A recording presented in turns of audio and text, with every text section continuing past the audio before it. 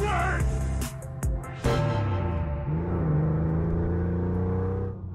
know what time it is. It's time for a brand new edition of the Bid Nerd, your daily nerd out on the most interesting car of the day. From all the automotive enthusiast auction sites, my name is John Polnik, along with my partner, Michael Deeb. How are you, Michael Deeb? What's up? Excellent, JP. I mean, just happy to be right side up. Breathing, right? Yeah, heck yeah. Yeah.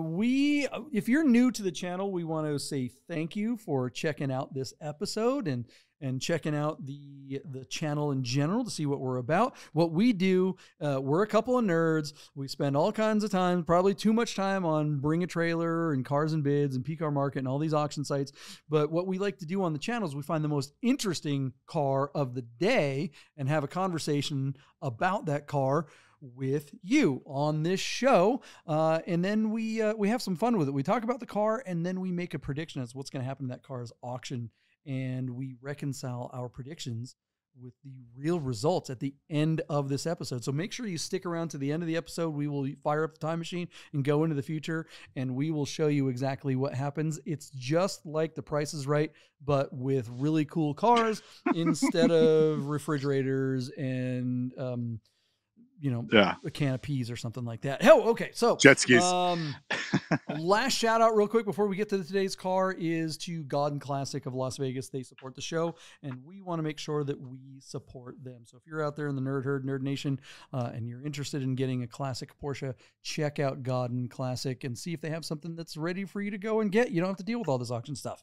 Right? Yeah. Tell them the Bid Nerd sent you. Yeah, absolutely. That is correct. All right. What is today's most interesting car of the day? This is kind of interesting because of a little bit of history with this car recently, right? What's up? Yeah. Well, here's the thing. So, basically, if you're a fan of the show, if you're a subscriber or a regular watcher, you know that we scour all the auction platforms to bring you the most interesting cars. And because we pay such close attention, it would be pretty rare that we would miss something like this. On Tuesday, the 21st of February, we covered a 2003 Nissan 350Z Track with 12,000 original miles on the Marqued platform. And that was a car that I thought was going to do really well because of the low miles and how rare the Track edition is. As such, I bid $35,000 on this car, thinking that Marqued would find the money for it because it's not a lot of money to get a really pristine example of a pretty cool car. JP was way more pragmatic and said, after he stopped laughing at my bid, that it would only be $19,000 betting both against the car and against the platform.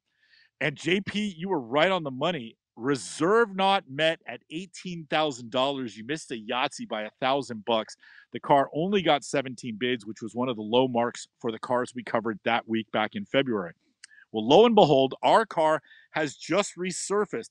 Still out there in, let me read this to you, John, Philadelphia, Pennsylvania, and still showing 12,000 miles. Our car is now on Bring a Trailer.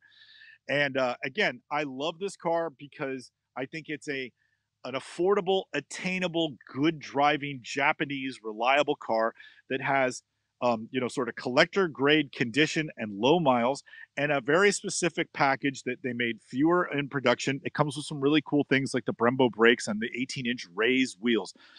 So a really neat car for the money. Do I think this could be a future classic, like something that you could put away and double your money on?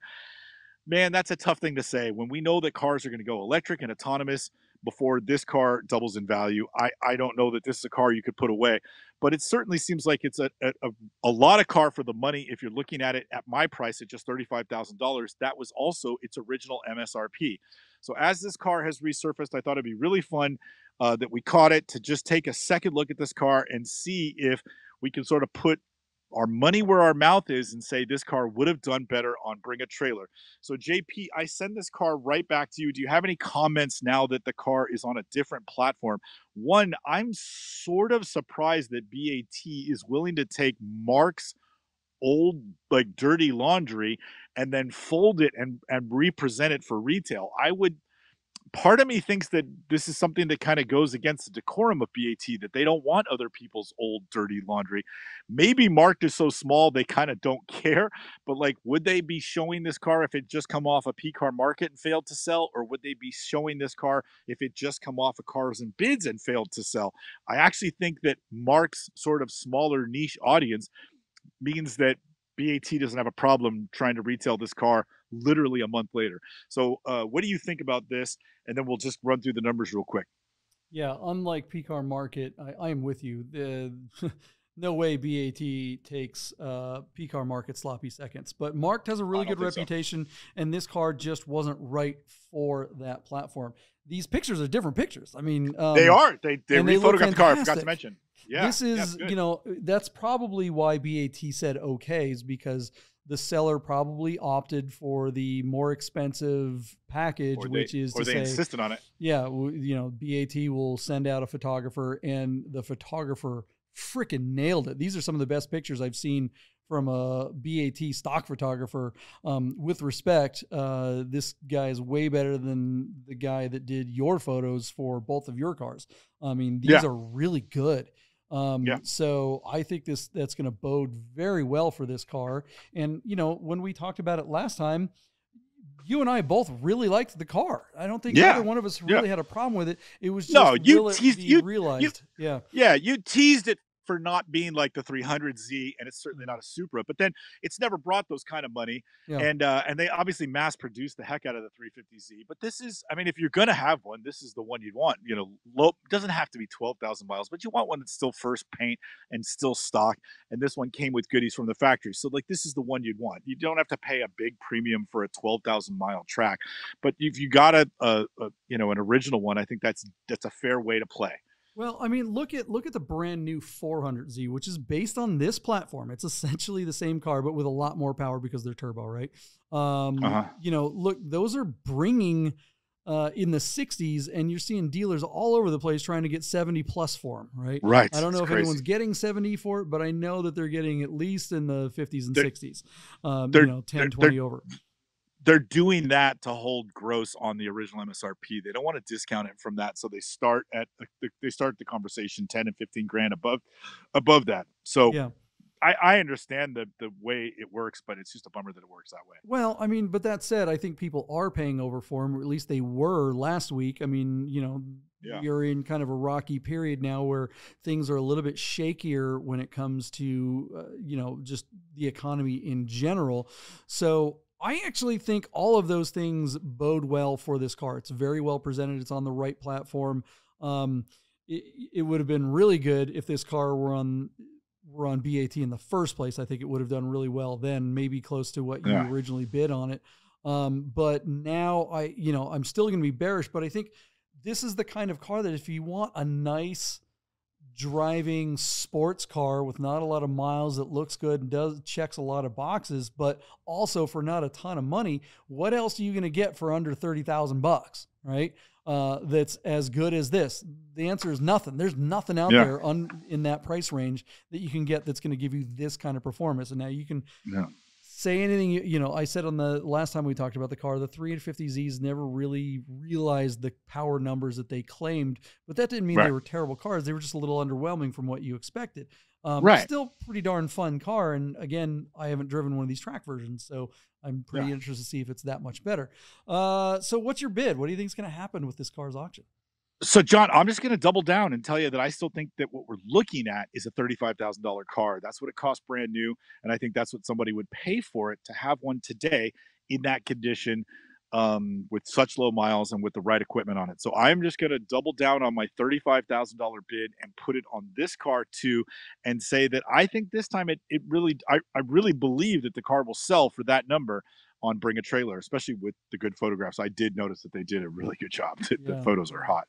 They look really good. So I'll send it back to you. You were $19,000, $18,000 last time, and you missed it by $1,000. But different platform, different photos. Well, this car is going to close late in the week, and there are a lot of dominoes still standing as we make the prediction, but we don't know how stable those dominoes will be by Friday when this thing closes, or Thursday, whatever. So I'm going to be bearish if the check out our episode with Clint Russell that we did a few days ago. That was kind of a special episode about the economy and the SVB bank collapse at the time that we're recording this. That just happened yesterday. So, you know, if you're watching this, you already know what's happened in the last week. But when we're making this episode right now, we don't. So if the can was effectively kicked down the road for another week or month or year, and people are like, oh, okay, well, Fed's fixed it.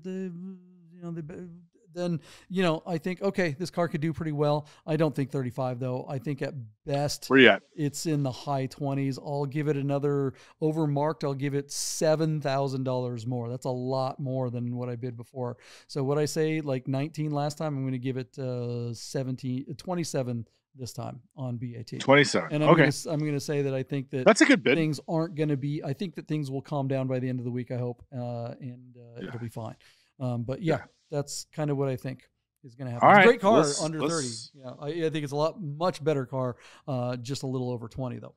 25 would be great for this car. What do you guys think out there in internet land and the nerd herd? Now's the time to plug in your bid. Are we being overly cautious, or are we just flippant with someone else's money right now, predicting these kinds? I mean, who puts their money into a sports car when the world is effectively ending? What kind of idiots would do that? Big nerds would. Clint said to do that. Absolutely. What car are you gonna choose for the end of the world? So that's right. I put mine into a Carrera. So you know me, I'm an idiot. Well, you and I both, brother. All right, we'll find out what happens with this car's auction right after this. Hey guys, I gotta tell you about our friends Godden Porsche of Las Vegas and Godden Classic. If you're looking for a new Porsche or a classic, you gotta call our friend Steve at Godden. This guy. 1989 linen gray metallic G50 cab. Is that going to be for sale? It is going to be for sale. The car only has 65,000 miles. Save yourself the hassle of screwing around with all the auctions like we always talk about, and just talk to Steve. He'll find you the classic Porsche you're looking for. Godden Porsche of Las Vegas. If you love watching car videos on YouTube, you gotta check out my channel, The Rami Show.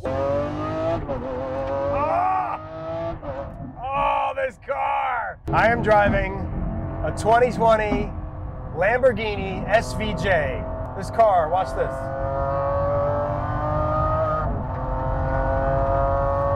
Oh! 115 mile an hour turn, like it's nothing. Like it's butter. Welcome to the future, everyone. Hey, look at this, guys. We got a third nerd in the future. Welcome, Andrew. How you doing, buddy? I'm great. I'm excellent. How are you? Very well. Who the hell are you? Who am I? My name is Andrew. Do I need to share my last name too? Probably, right? Well, I mean, whatever. Your socials really is Andrew all that matters. is my name. Yeah. Yeah. My Instagram is thedriver88, and my BaT profile, if you want to see some cars sell and check them out, is A Pappas, so APAPPAS, 1988. Nice. All right, guys, you'll find stuff I've sold and stuff I have coming soon and all that stuff. So. Kick ass. All right. Were you ready to be here in the future and help the Nerd Nation figure out how much this 300Z or 350Z is worth?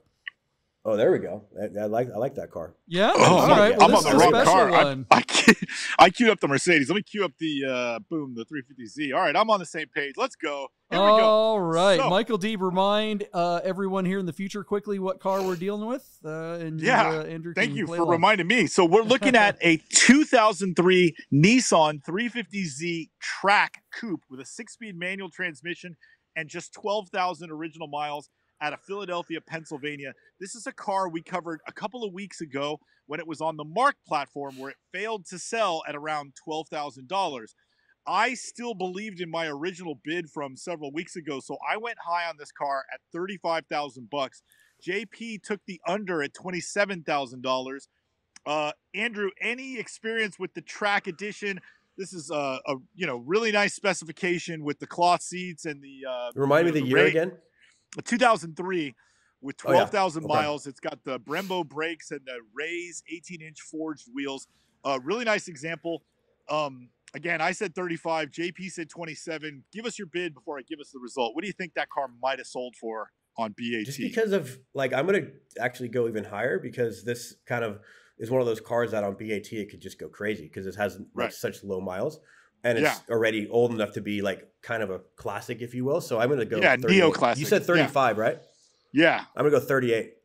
38. Okay, and I agree with you. I think that's what that car is worth. I was shocked that it sold for just $23,750 on only 19 bids. Wow. And it did sell? It was not just bid to that? Yeah. It was... It failed to sell about a month ago on the Marqued platform that Porsche is trying to get going. And it only made, JP, remember, it only made like 12 or 13,000 bucks. So here we go. Obviously, the BaT and the seller had to take into consideration the fact that this car failed to sell just 4 weeks prior, and they agreed to a low reserve, and now this car sells for just 23,750 bucks. I am actually shocked at that result. I really thought this car was worth 30 or more, and it wouldn't have surprised me if this car had brought 40 or 45,000 bucks. So I'm just going to go out for sure where it is. Yeah, I think the buyer stole this car and did really well. I think that's a lot of car for the money, even if it's not, this is not a car that you're ever going to bring to an exotic car meet. And this isn't even a car that the Porsche guys want you hanging around with this car. But if you're new to the sort of old car platform, I think for under 25 grand, I don't think you could do any better than this car. I think this is a lot of car for the money. I think it was really well bought. Andrew, have you ever driven the 350Z with a stick shift? Do you like this car or what? I've driven a lot of them. Yeah. In fact, in my days before I even knew you back in, 2006, 7, all that stuff, we had a lot of these cars. I worked at a normal car lot before I got into the luxury and then exotic cars throughout my career. And I've driven several of these, and, they're a blast to drive. They have a fun little gearbox, and, they're fun to turn the traction control off and go slide around. Definitely not something that I would think is like very fast, but I think if whoever honestly, I agree that he stole this car. Yeah. He just doesn't put a Folgers coffee can exhaust on it and a body kit and just leaves it how it is, he could probably make some serious money. Oh my God. I think it's a great buy though. I think honestly, and obviously it went up to 12, 13 grand and then only did or doubled that basically on BaT. Well, that's not entirely accurate, guys. It got to 18,000 on March. Oh, 18. Oh, yeah. So 18, the delta is really only about $5,000 between the two platforms. And it's interesting that look, I don't think this is a steal. I think this is all the money because the guy tried to sell it twice.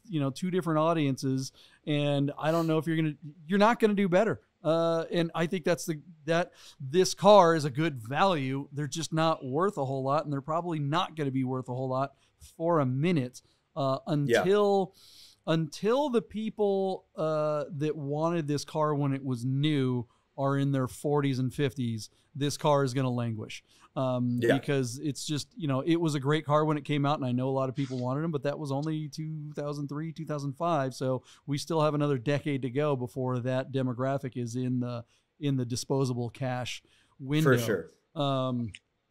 So yeah, I mean, in the meantime, this is kind of a car to buy, and I think it's going to be a second till they're gonna appreciate anytime soon, just because the economy is what it is. We haven't really talked about the economy today.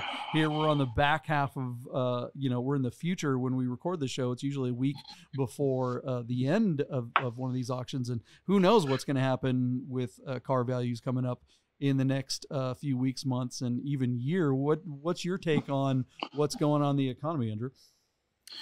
Well, because I have such a broad spectrum of old trucks, Blazers, things like that, and then collectible kind of some stock, but mostly modified old Chevys and stuff, Fords, things like that.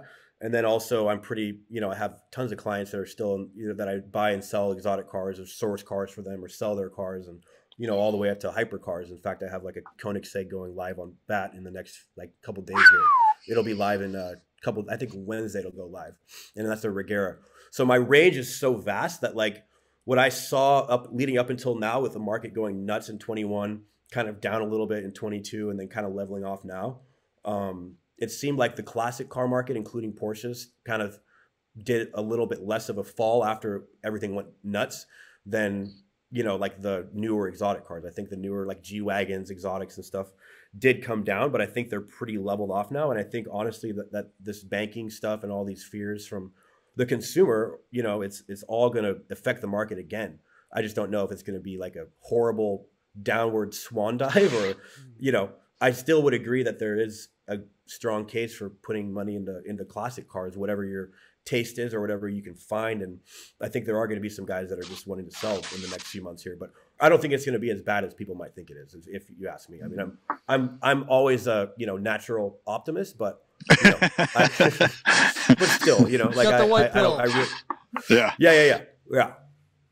But you just never know. It's hard to predict the future, but I mean, I've gotten a little bit better as I go with, you know, seeing trends and seeing what works and what doesn't. And, you know, the hypercars didn't really get hurt too much recently when the market did come down a little bit on like the supercars and stuff. You know, we had GT3 manuals selling for new ones, selling for low threes. And then now they're, you know, there's actually some real good buys out there, sometimes even in the lower twos on those. So those cars definitely went down, but we all know that they're going to go back up again, just like the 18s and 19s did. So I think it's just trends, and I really don't think it's going to be that bad, but not financial advice. Don't hold me to it. And I'm not going to give you my address. No, I'm kidding. Well, you already gave us your birthday, so we know how to. Oh, no. Yeah. All your accounts. Andrew, what's your dog's name? Your first dog's name. Do you want me to grab her? He was just asking for your, so you can get into your password. social passwords. Oh shit! Okay, never mind. I do have my dog behind me here. That's why I got confused. But well, you know, let's have the dog moment. Here's Patootie, the producer of the show. So all right, get your dog, Andrew. All right, hold on. Let me put my headphones down for 2 seconds. I will continue to pound the table that I disagree with you on this car as far as this. I don't think $24,000 is the accurate value, although it's hard to argue that that's all it brought on BaT. I still think that these cars have a little bit of a bright future, but it may take a while before we see it. So, maybe my 35 looks unrealistic since it failed to reach that by over $12,000. But I still think that car got ripped. Who's your dog, Andrew? What's this? Who's this? This is Dita, and her Instagram is Dita Bear. I think just Dita Bear. I think that's it. I'll confirm that. But she has an Instagram, and the Instagram is actually run by my girlfriend, not by me. So I know. I was obviously sure. you were hoping so, right? Yeah. No, but she's a trooper. She loves riding in cars, and she goes almost everywhere with me. And you know, on the days that my girlfriend is a nurse and she works, so I watch this one. Andrew, how many more subscribers does Dita have than you do on Instagram? Oh, it's got to be double at this point. No, no, she's a lot of fun though. That's awesome. Very That's similar awesome. size to JP's dog though. I don't know. She weighs 13 pounds. I'm not sure about yours, but yeah, she's a little smaller, but not much. Yeah. Yeah. Right on, guys. Well, I hope you guys enjoyed this edition of Dog Nerds. That'd probably be a much better show. For sure. Andrew, thanks for hanging out in the future with us. Thanks for having me. We're going to go ahead and go on to the next episode. And I just wanted to say thanks to all those people out there in the Nerd Nation who have subscribed and hit the like and notification button. If you haven't done that already, please do so now. Shout out to our good friends over at God and Porsche of Las Vegas for supporting the show. Thank you. Yeah, man. Look, the comments are getting good, right, Deeb? Absolutely. Thank God for the herd, man. They are fantastic. I love that they followed me over when I sold my cars on BaT just a couple of weeks ago. Thanks to everybody that reached out and mentioned us, Ross and all the gang. We love you guys. Thank you. Are we allowed to talk about the pit stop open house during Luftcut Absolutely. weekend? Yeah. If anybody in the nerd herd is planning to come to the Bay Area at the end of April for Luftcut 9, which is going to be up in Vallejo on Mare Island, just know that if you come to the Bay Area or if you happen to be here anywhere in Northern California and you're going to be around, the herd is welcome to contact us direct through the YouTube channel, and we will give you the coordinates to a special open house that we're going to have on Friday night after the Professor Run Rally, which we hope you will join us on as well. But the open house will be invite only, so make sure you contact us, and we'll give you the time and location, and we'll invite you to join us for some cool cars, an open house of an incredible shop near San Francisco Airport. There'll be food and music, and the bid nerds themselves, and maybe even Rami will make a guest appearance. We're working on campaigning to get Andrew Pappas to come down out of his ivory towner and join us with the air-cooled crowd. And maybe Andrew will show up in some turbocharged 911. It would be pretty fun if he could make it up. So we'd love to see you there. Do reach out to us if you think you'll be around, and we'll give you the location. All right, guys. We will see you all tomorrow on the most interesting car of the day from all the automotive enthusiast auction sites. That would be Bid Nerds. See you guys. Nerds! Get those nerds!